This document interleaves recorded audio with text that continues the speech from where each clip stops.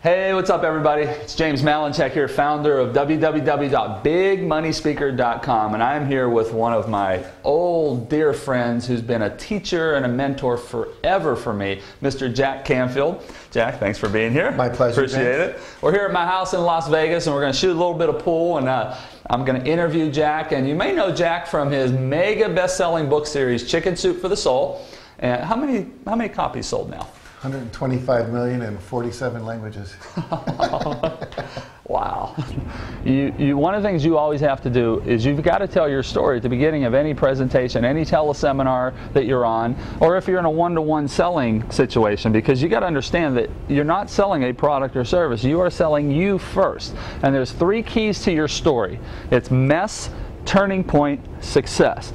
So mess, turning point, success. And the reason you have to have the mess and talk about your mess of where you started and how you didn't have what you may be blessed to have now is because that instantly causes a connection with the audience. That, wow, you know, she's just like me. She didn't wake up one day and just have it. She wasn't born into it. She went through some struggles that I may be experiencing. That's one of the things I always teach the speakers. Well, one of the things that I think beginning speakers make a mistake about, they think they have to look perfect.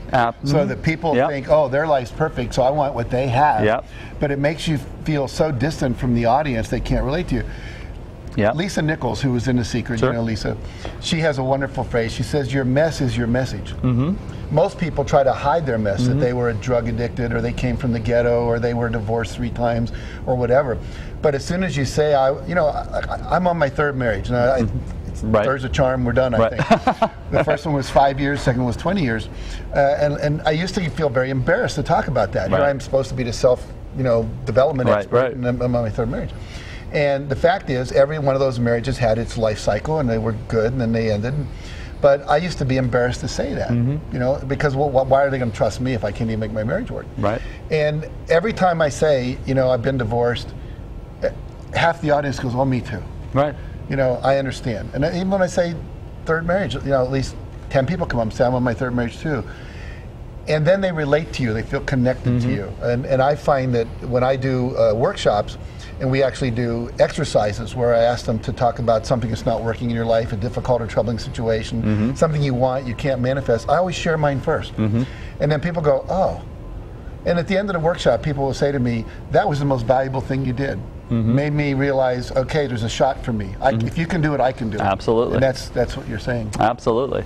So it's mess, turning point. What was the turning point? Now, if you are offering books and CDs or a coaching program, you should want to talk about the turning point being that when you started to understand self-improvement and working on yourself and reading books and listening to audios and going through coaching programs. If that's what you're going to offer at the end of the presentation, you have to talk about that as being one of your turning points if it's a true fact. And then the success of what you have because you started to invest in yourself and go through the seminars. Because what happens, and you do that in the very beginning of a presentation, because what happens is fast forward all the way over here on a timeline. When you get over here and now you offer your books, your CDs, and your coaching programs, it's in their unconscious mind that that was the turning point for you, and therefore this could now be that turning point for them if they invest in your information. So there's a whole psychology on how this works here when you're putting a presentation together where you want people to invest. See, I am not a big believer, Jack, in selling stuff.